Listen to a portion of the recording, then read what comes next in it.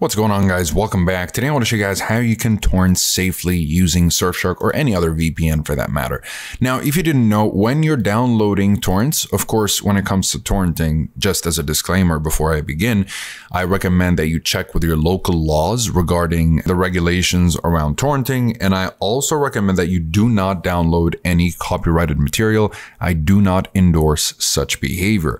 Now, with that in mind, if you're looking to secure your device while you're torrenting, because if you didn't know, while you're torrenting, anybody that's downloading the same torrent will be able to see your IP address. And so to avoid that, I definitely recommend that you use a VPN like I'm doing right here. So the way this works is that when you use a VPN, you will not be on display as far as your IP address, your port, and the country that you're coming from. So that's why it's incredibly important to use a VPN when torrenting, because if you don't, well, you'll be exposing some information that you really don't want to be out there.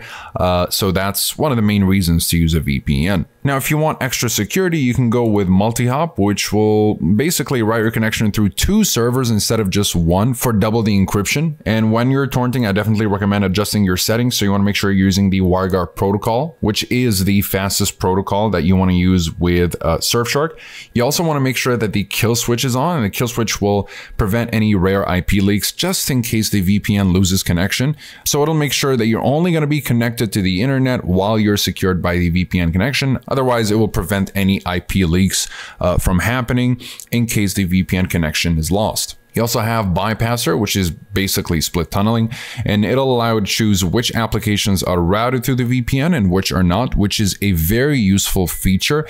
So let's say you want your VPN to affect your torrenting client only and nothing else, you can simply do that. So it's a very useful feature. And that's all you need to keep in mind as far as torrenting. So that's how you use Surfshark. So once you're good to go, you can just basically select a server of your choice and you should be good to go. Now, if you're looking for more information on Surfshark, you'll find the review down below. But if I were to sum it up, I'd say Surfshark is the best budget VPN that gets the job done at the cheapest possible cost without sacrificing any of the necessary security features that you'll see with any premium VPN. And you'll also be able to secure an unlimited number of devices with just a single subscription. So it's cool that you can share it around with as many friends and family members as you'd like. So if you'd like to try it out, I'll leave a link in the description, which will actually shave off some of the price so that you can save a little bit more money if you end up picking it up. Besides that, comment below if you have any questions. I'll be happy to answer all of them. Like and subscribe if you'd like to support the channel and stay up to date with everything VPNs and cybersecurity. Thank you guys very much for watching, and I'll see you in the next one. Have a wonderful day.